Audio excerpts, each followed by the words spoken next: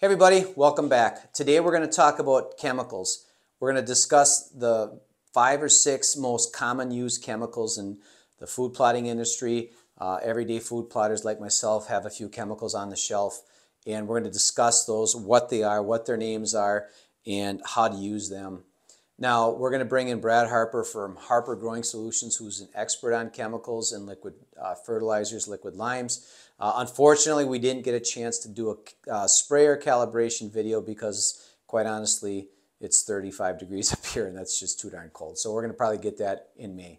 But anyway, we just want to talk about chemicals, the most common chemicals that most food plotters would use. Now, I know there's a lot of you out there that are into specialty chemicals, whether it's soybeans or corn or just a lot of specialty chemicals that we're not going to discuss today. Just keep in mind, folks, there's a lot of new people getting into food plots. They've got a lot of questions, and unfortunately, there's so much information about chemicals on social media, on YouTube. Some of it's really good. Some of it's not so good. We're just going to discuss it today, what people should look for, what these chemicals do, and hopefully stir some questions that people want to ask. And then when Brad and I get together in May to do some more videos, we can answer those questions. But so we're going to bring in Brad Harper and talk about chemicals. All right, so Brad's back once again, and we're going to talk about chemicals. And again, these are the basic chemicals most food plotters are going to use throughout their food plotting career. This is the chemicals I have on the shelf here at Northwoods. We use on our food plots. But Brad, so these are I have 4 listed, but there's actually 6 here. And there's 4 different classifications. We've got an all-purpose glyphosate, a broadleaf. These are a variety of broadleaf killers, and then the grass killer, and then the final one is a pre-emergent. Now, again, there's 50 to 60 There's 50 to 60 chemicals people can use that some need restricted use permit. Some I've never even heard about. So just bear with us. This is more of a beginner's video. Folks that are just starting to get into food plotting or just starting to look at, is there a chemical that pertains to their situation? We just want to talk about the 4 or 5 basic chemicals most food plotters are going to use throughout their careers. So we'll talk about the first one, Brad. This is Roundup. Is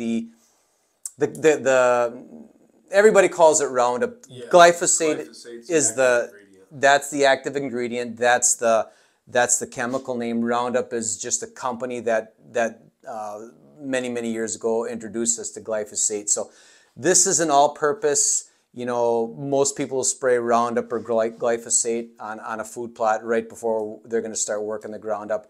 There's Roundup Ready beans, Roundup Ready corn, Roundup Ready sugar beets. This is the chemical. Is there some points you want to hit on about glyphosate, some things to look out for? Yeah, and that's, and like he said, we're kind of going over some of this for the new guys who have the questions, just getting into it.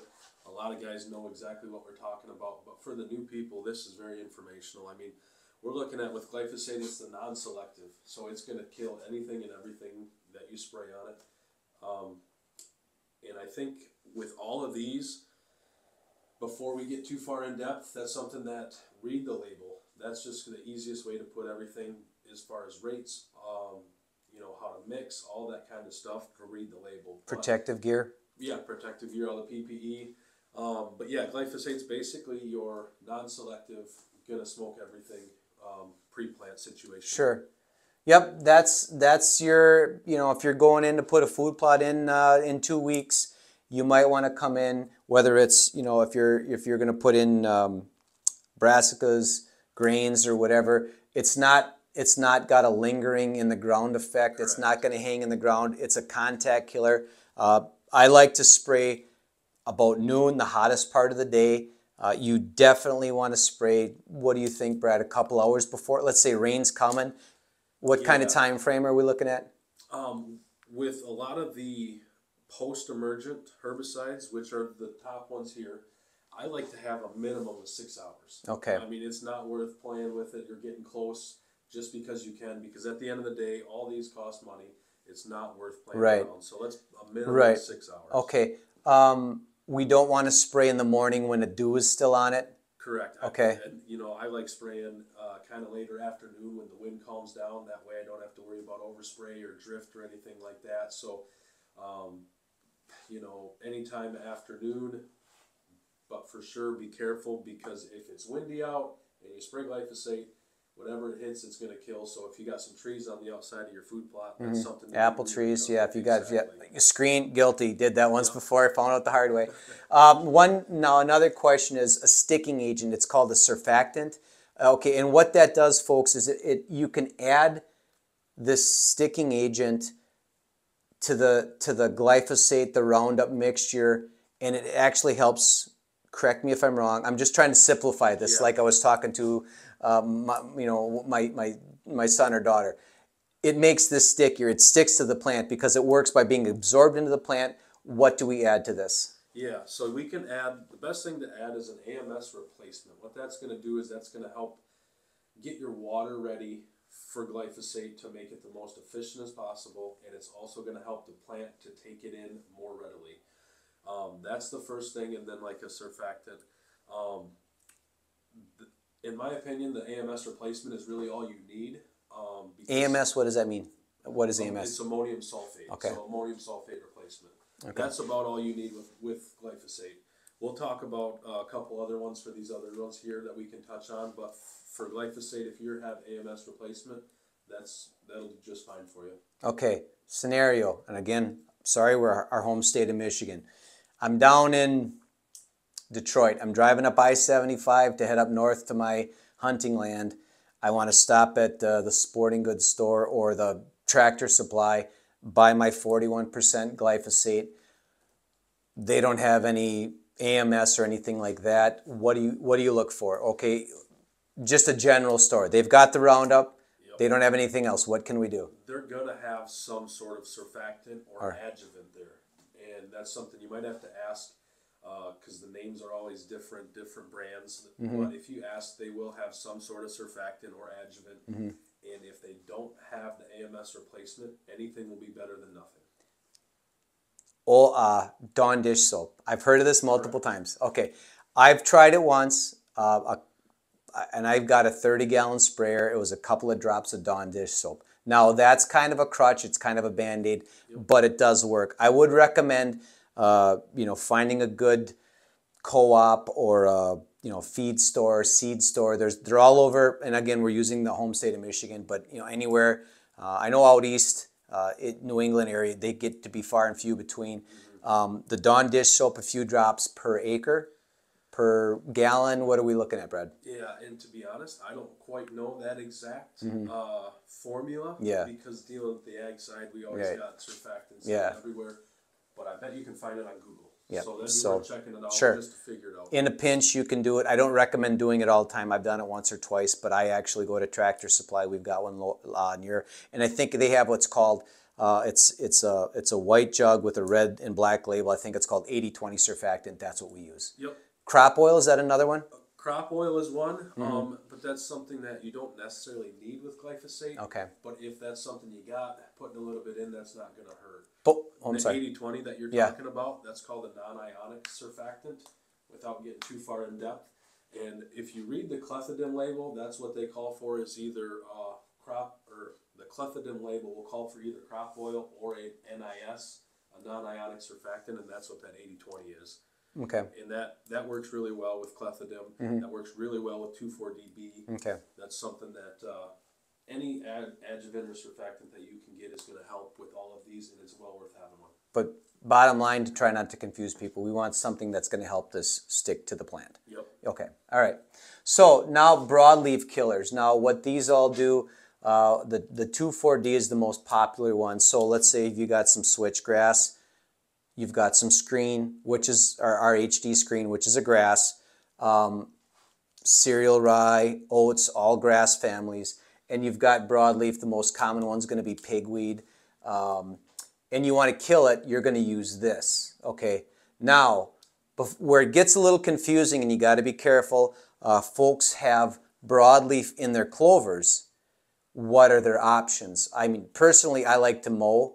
But sometimes you just get a catch of something you can't seem to get rid of. So can you explain 2,4-D 2,4-DB, which is Butarac, Yep. and then IMOX. Can you talk about the three? And this mostly, these two are going to be when folks want to kill something in their clover chicory. This is the 2,4-D is what you want to kill in your switchgrass. You want to kill broadleaf in your switchgrass or your food plot screen. Yeah, so the 2,4-D is basically any broadleaves. That's not selective. Any broadleaves that you have, the 2,4-D is going to take that out. Now, the only thing to be careful with the 2,4-D is that's going to cause some residual in the soil. Good point. So therefore, if you want or have to spray that, then we want to try to give it some time in between the spray application and the planting time. Now, if you're planting the screen and you're going in there, a little bit different, but yeah, if you're planting something with peas, clover, something along that line, brassicas. Buckwheat. Correct. That's something that we have to be careful of and give it 2, 3, 4 weeks. I'd rather be safe than sorry. Seed's not cheap. Fertilizer's not cheap, and we go and plant. Next thing you know, we realize that nothing comes up because there's still some 2,4-D in the soil. Just be careful. Give it extra time, but that's something to keep in mind. That's a great point. I saw a video a couple months ago. A guy was talking about he's going to do the buckwheat system. He's spraying with Roundup and 2,4-DB, and I'm just going, oh my God, that's terrible advice. So if you're going to do a broadleaf planting, like you said, brassicas, clovers, buckwheat, peas, beans, anything that big leafy plant, you cannot spray 2,4-D 3, 4, 5 weeks before you want to plant these. This has got a residual effect, hence the R, that's going to linger in the ground. Correct. So. And then when we talk about like clovers, alfalfas, but you still have broadleaf weeds in those plots, we can spray what's called 2,4-DB. You're looking for this B right here. This has got the B, this does not. And it's Butarac 200, and that's going to kill broadleaf weeds, but not kill clovers or alfalfas. So that's, like you said, if you got pigweed coming in, a lot of the times you might have some Queen Anne's lace, what have you. If there's a broadleaf in your clover and mowing's not going to take care of it, and we have to spray it, 2,4-DB. But without getting confusing, if you have a clover chicory plot, pay attention to this one. the 2,4-DB will kill your chicory. So then what happens is we're going to go to the IMOX. So we're kind of going down 2,4-D, all broadleafs, 2,4-DB. We can still spray it in our clovers and alfalfas without killing those. It's probably going to yellow them a little bit, but that's okay. It'll bounce back. But then we'll go to IMOX if we're running chicory in any of those mixes. And then therefore, that'll take care of broadleafs in there without harming your chicory. Now, again, personally, I like to try to mow my problem out. I'll give it a year. If I can't get that out, I will come in. Me personally, I'm going to use the IMOX. Okay, this stuff scares me. Excuse me, but I use the IMOX personally. Yep, absolutely. And so then, that's just something that take a look at what you got, and then you can decide which one of those that is going to fit best. All right, so clethodim. Now, what this is a specific grass killer. Now, this is opposite of 2,4-D. So where we use clethodim is if you get a grass problem in your clover chicory, or if you've got brassica. Now, a lot of times we'll use oats as in part of our summer soil builder. If those oats happen to go to seed, we plant our brassica, and all of a sudden we get a flush of oats. You can go in there with clethodim. It doesn't hurt the brassica. It kills a grass. It will kill oats, rye, Johnson grass, the screen. You can't spray clethodim on the screen. Switchgrass, anything that's in the grass family, this will kill. So if you've got broadleaves growing, now you want to spray the grass. Again, I like to mow, but some of that quack grass and clovers you just can't get rid of. So I will use clethodim as a grass-specific killer. Yeah, and that's something that on the label there's a wide range of rates and everything, so you can look at that label to decide where you need to be at or what grasses you have.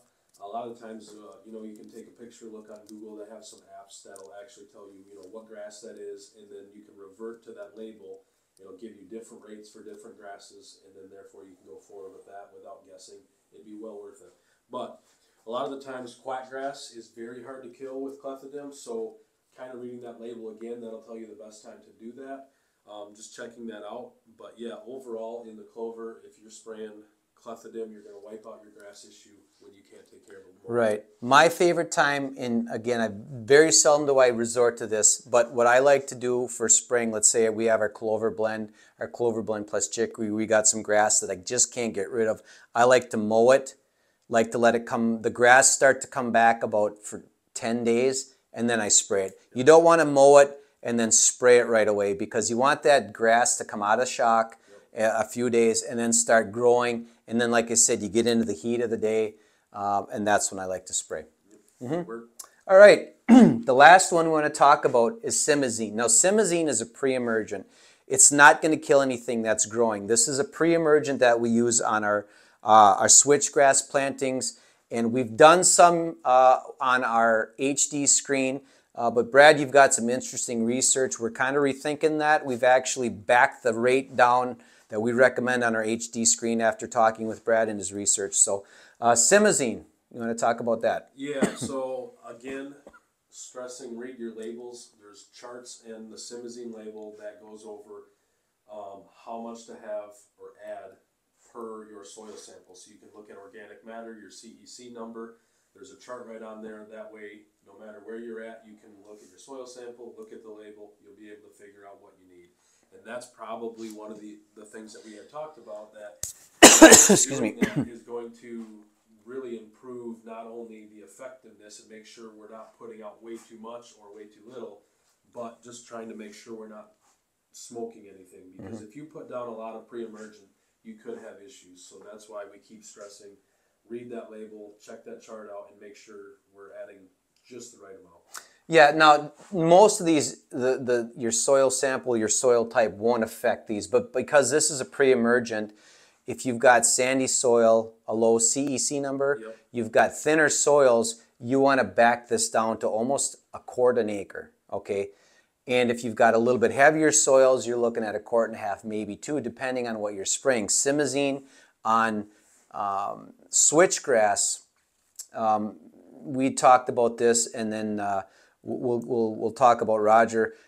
No more than 2 quarts an acre, especially if it's heavy ground. If it's a little bit lighter ground, the sandy areas, if we're going to plant the RC Tecumseh, you're looking at maybe a quart to a quart and a half an acre. Correct. Right. Absolutely. And that's like, I would say the same for the screen, you know, the HD screen, backing that rate down 1 quart, maybe a quart and a half. Again, looking at your soil sample to determine that. But that 1 quart to quart and a half rate is going to give you really good protection and help you to get that out of the ground, eliminate that competition for a little bit. So just that lower rate, we don't have to worry near as much about doing any damage to anything that we're trying to grow. With talking with Roger after you know, we looked at your research on simazine, which is quite interesting. I've never really talked to anybody that's done this kind of in-depth research on simazine. He was talking. He actually came up with some instruction on simazine and switchgrass, and he said anything over 2 quarts per acre, 3-4, there's a potential of injuring and damaging that young switchgrass. Now, folks, I know a lot of you don't get on Facebook, but if you are on Facebook, there's a phenomenal page. It's called Switchgrass for Habitat. A lot of this information on simazine and pertaining to switchgrass can be found there. Roger Sampson from REAP Canada started that page. A lot of great information. But yeah, so the thing with simazine, there's been a lot of numbers thrown around, but we're kind of erring on the side of caution. That's what our rate's been all along with switchgrass, kind of the 1.5 to 2 quarts an acre, and we're going to apply that same thing. We've changed the instructions now with our HD food plot screen recently. If you bought screen earlier in the year, January, February, we've got an updated information. Just get a hold of us. But yeah, one of the things also that I talk about a lot, if you're going to spray anything, especially like the screen, switchgrass, you know, you can recover. If you screw up a food plot, you can recover fairly quickly. The screen and the switchgrass, it's tough. I highly recommend a test area first. You know, obviously Roundup, we're not spraying Roundup on anything that's growing that we want, unless it's beans or corn. But if we're going to spray 2,4-D on the switchgrass or the screen, do a small test area first. You know, let's say this is your screen. Just do this little spot right here. Same thing with this IMOX or the 2,4-DB. Just do a small area, give it a week or two, see what it does, and just make sure. You know, I've seen some scenarios where somebody got a leftover jug from somebody's cousin, somebody's brother gave it to them. Yeah, that's 2,4-D. Well, no, it's not. It's Roundup. Yeah. You know, so that happens. That's part of life. But again, if you're spraying something, do a small test area if you can. Yeah, no, for sure. And again, kind of going back, we've been talking about doing that calibration video. We'll put that together here shortly when we can. Mm-hmm. But that's huge for all of these, to know exactly how much rate of the chemical to add. That'll all be in the label. But we still need to know how much area we're covering in order to make sure that that lines up. So mm-hmm. I keep pushing that. That's very important, especially when we're looking at like a simazine as a pre-emergent, because if you're not calibrated pretty close, what we could end up doing is, you know, possibly going 1.5 times the amount that we were kind of shooting for. Sure. And that's just well worth. Take the time. We'll get calibrated. We'll get that video out here soon. Mm-hmm. But that's just something to keep in mind as we're looking at these rates. We need to know how much we're covering. Yep. Big thing, follow directions, read the labels, follow directions. There's a lot of information on social media, on YouTube. Some is accurate, some not so much, but the best thing to do to keep yourself safe, read the labels, call the company. You know, we can offer some help, but the bottom line is, your sprayer's got to be calibrated. You know, and that's a big thing. Yeah. Your soil type, if it's a pre-emergent. So the best thing is read your labels. Correct, and that's where I think too. A lot of the times that I get questions on herbicides, I tell guys, don't listen to me. There's no need. Everything's in the label. Mm-hmm. Therefore, you know, oh, he said this, he said that. No, don't worry about it. It's in that label. Read that, and then that way, that's straight from the people making it. And that's the best way to go about it. Sure. Sure. So basically, this was just to get people to understand what the basic chemicals are. I'm sure there's going to be a lot of questions. You can ask them in the comments below. Hopefully, we're going to get together in a few weeks. We're going to do that calibration video, and we can get into more depth on each one of these with the questions you folks have. So again, comments below or asknorthwoods@gmail.com. Thanks for watching, folks, and we'll see you in a few days.